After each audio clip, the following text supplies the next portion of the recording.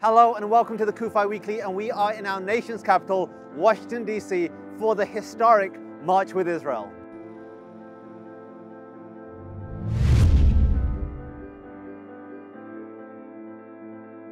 We have seen a spike in anti-Semitism all over our country. We have seen people tearing down American flags in New York City on Veterans Day. We have seen the demonization of Israel and the Jewish people happening all over our country. Marches, rallies, celebrating and praising Hamas. But today is when the pro-Israel people in America make their voice heard, and CUFI is here. We are here to stand with the Jewish people. We are here to stand with Israel to show that America has, will, and always will stand with the state of Israel. It is so important that this event is happening because we have seen a flood of comments, of actions, which have given the perception that America has abandoned Israel, that somehow Israel is in the wrong, that Israel for defending its citizens, for Israel for wanting its kidnapped hostages returned, is somehow doing something wrong, that Israel fighting a terrorist group, a genocidal terrorist group, is somehow fighting some sort of immoral war. This war has never been about the people of Gaza. It's been about Hamas. It's been about a terrorist group whose charter calls for the annihilation of not only Israel, but every single Jew in the world.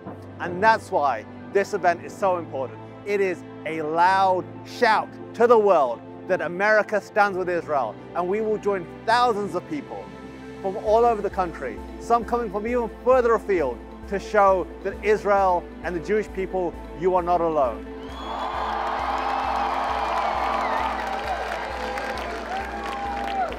The U.S.-Israel relationship is not just a Democratic or Republican value. It's not just a progressive or conservative value. It is an American value encoded in our national DNA. Hamas terrorists waged the bloodiest assault on Jewish lives since the Holocaust, and there are hundreds of hostages, many of them Americans, still stuck inside Gaza. Israel will cease their counteroffensive when Hamas ceases to be a threat to the Jewish state. God bless Israel as she rightly defends herself against Hamas's brutal attacks. Israel, the United States, will always have your back. We will pray for the success of the IDF in a war Israel did not start and did not want, but a war Israel will win, because we must. Those of us standing here and millions of other Christians were not here during the Holocaust, but we're here now. And we stand shoulder to shoulder with the Jewish people. We must all stand united with one voice and boldly declare over and over, Israel, you are not alone today, tomorrow, and forever. If a line has to be drawn, then draw that line around both Christians and Jews. We are one. We are one. We are one.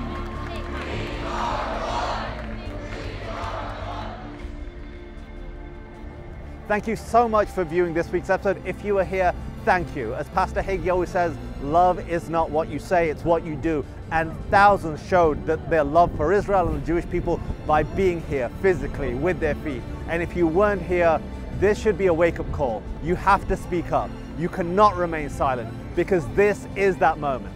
This is that 1930 moment that we've always talked about. What would you do in 1930? You're doing it right now. So if you're not speaking up, if you're afraid, be emboldened, because we are not given a spirit of fear. We are given a spirit of courage. Be strong. And until next week, for Zion's sake, do not remain silent. Thanks for checking out this episode. Be sure to like and subscribe so you get a notification every time a new episode hits. And if you want to check out some of our previous episodes, and we've got some really good ones, click on one of the thumbnails and that will take you right there. And finally, if you want to know more about CUFI and the work we do, go to CUFI.org to check out all the resources we have available free to you.